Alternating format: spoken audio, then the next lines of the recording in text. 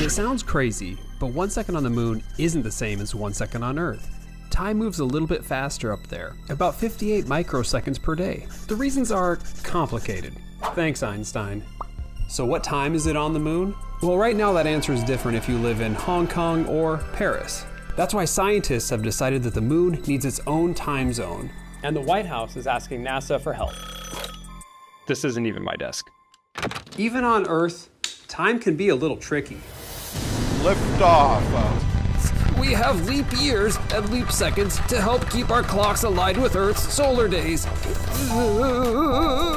Basically, the Earth's rotation in orbit doesn't fit cleanly into 24 hours a day or 365 days in a year. Woo! Something similar happens with time between the Earth and the moon. This is due to differences in gravity and how fast the moon is orbiting the sun. As humans prepare to go back to the moon, NASA and other space agencies will have to work together to stay in sync. The next manned mission isn't until 2026, so they better get going. Because my ship just left without me.